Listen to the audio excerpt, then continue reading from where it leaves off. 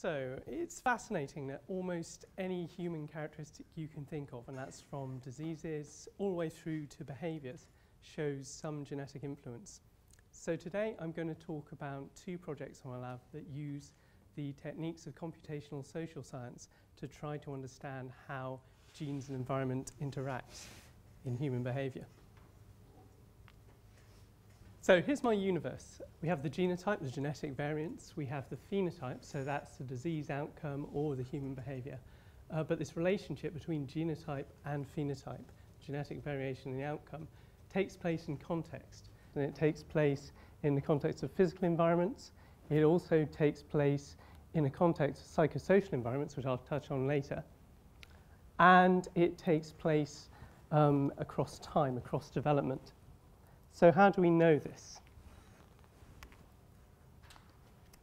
One way we can get at both genetic and environmental influences before we've done any genotyping, before we've gone in and looked at individual genetic variants at all, is using twins. But still, to do a twin study, you need thousands and thousands of twins. So I'm going to talk about data from the twins early development study.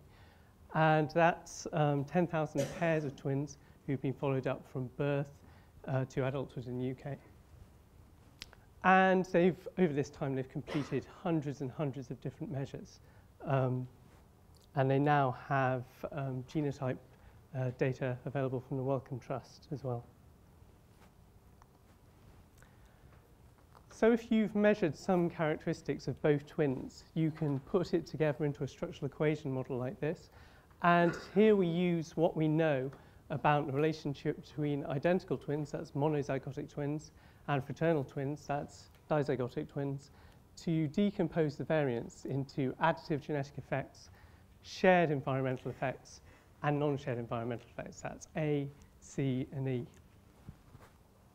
And you might think that once you've calculated heritability for any particular trait, that's it. That's all you get out of it. But that's not true. If you've measured the same characteristic at different times or different characteristics, you can start to look at the relationship between different measurements.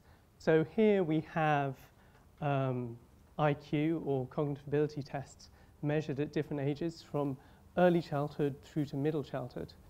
And here we've grouped them with latent variables in early and middle childhood.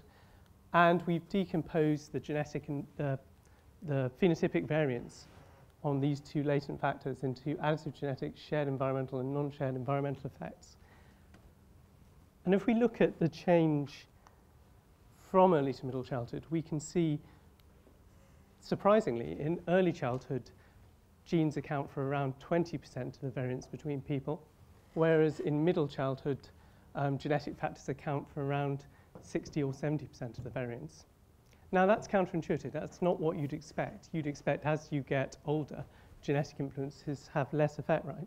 But here we see genetic influences actually increasing. And it's not just cognitive ability. You also see it for obesity and body mass index. So you can see here at age 4, heritability is relatively low, but up to age 10, 11, it goes up quite dramatically. And it's not just a thing about twins. If you look at the molecular level, if you pick out particular genetic variants that we know are reliably associated with these traits, you can see the effect size of these individual variations increasing alongside the heritability. So even though our DNA sequence doesn't change over time, the influence that that sequence might have on the phenotype does. So my first question, I thought, well, if we can see these changes over time, can we see the same sort of change over space? Can we see whether the balance of nature and nurture varies depending on where we grow up? So to answer that, I modified the standard twin model to incorporate spatial information. So here's the model we saw earlier, but now we're weighting the contribution of the individual twins by their distance from the point of estimation. So if I'm trying to estimate genetic and environmental effects here, then these guys will contribute the most, these guys will contribute the least. And if you repeat that for thousands of locations across the UK, you can build up a map of the areas where genetic influences are more important and the areas where environmental influences are more important. So in this map, we can see we're looking at genetic influences. We can see red is high. We can see a genetic hotspot in London for this particular trait, and less genetic influence in the north of England. And this is the space tool I built to explore the data. So here we have a big panning and zooming main map. Here's the overview in the top right-hand corner.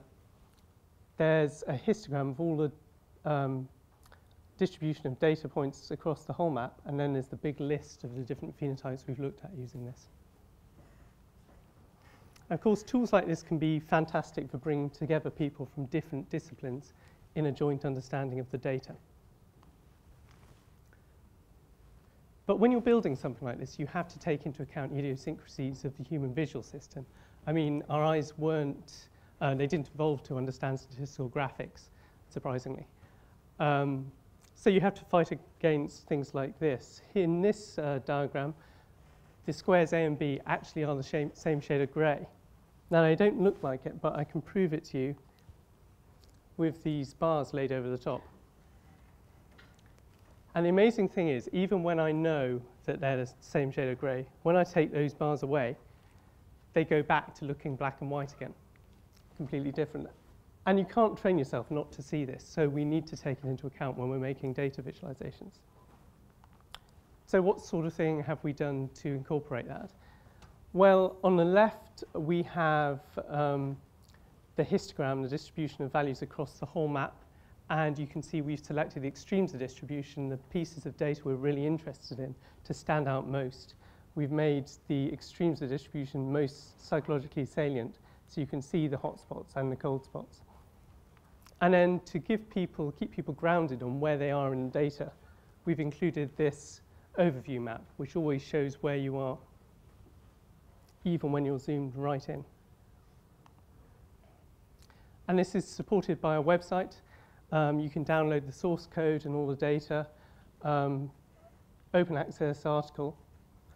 And because people hate reading instruction manuals, there's also a video that shows you how it all works. So what sort of things have we discovered using this technique? Well, this map is of environmental influences on classroom behaviour problems across England and Wales. And you can see we have this hotspot in London of environmental influences on classroom behaviour problems. Now, by talking to a lot of subject matter experts, we came up with the idea this might be explained by something like income inequality, which is distributed in a very similar way across the map.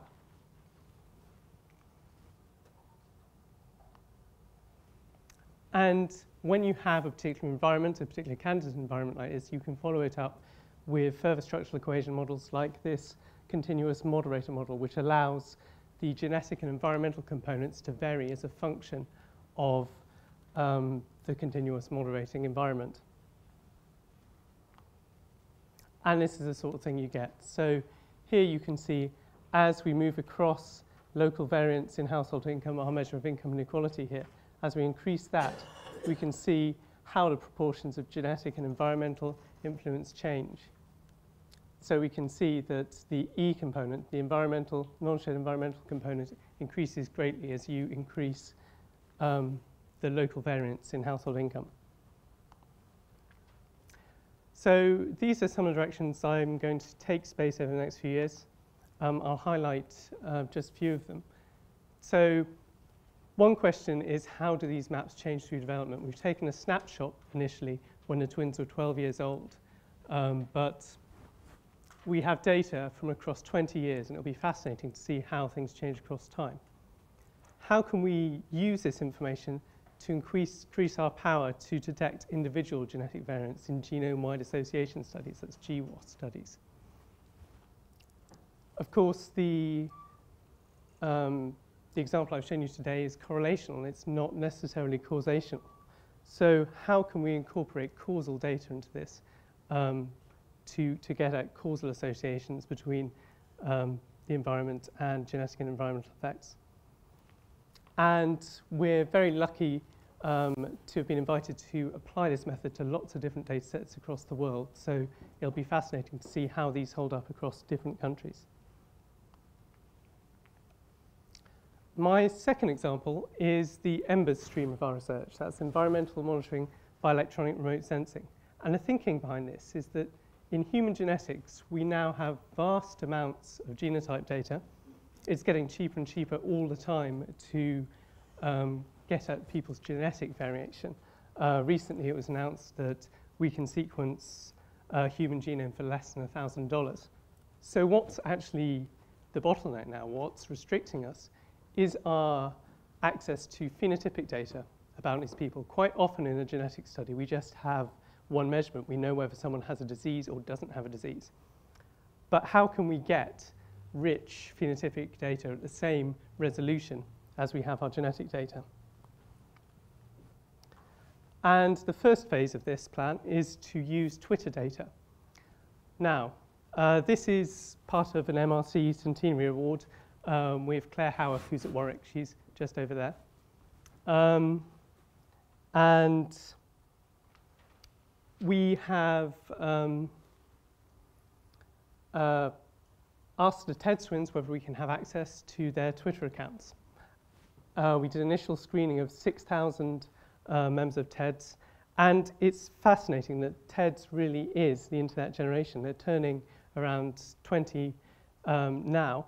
Almost all of them participate in social networking, and a vast majority every day. And of course, at the life stage, where it's a critical stage for the development of psychiatric disorders. We won't understand this or future generations of adults unless we understand these social networks. So far, we've collected 3 million tweets from 2,400 twins. And this is very much a first look at the data. This is coding positive and negative affect. And you can see that we're getting exactly what you'd expect, which is hugely reassuring. We get the regular weekly cycle, starting off low on a Monday and rising through the week. And we also get the positive events you'd expect, such as New Year's Day, Valentine's Day, Christmas Day, and surprisingly, A-level results day. But we also get the negative events you'd expect. The highest negative event from last year was a terrorist attack in southeast London. To zoom in just on one example, here's the positive emotion peak for A-level results day. Perhaps surprising, but I guess people who didn't get the results they wanted weren't tweeting about it. But if we look at the anxiety trace, we can see that the most anxious point of the whole year was the day before A-level results day. So it looks like what we really have is this vast database of real-time ecologically valid information that we can then use to understand the genetic and environmental influences on mood across emerging adulthood. So there's a lot of work to do now. I'm just going to highlight a few things. So the first thing to do is to validate the data and also to compare it with 20 years of data that we already have in the Twins Early Development Study. The second is to develop large-scale longitudinal twin models that can handle 3 million tweets and more. It's coming in all the time. And also how we can incorporate particular measured genetic variants that we know about into this type of genetic model through polygenic risk scores. Thank you very much.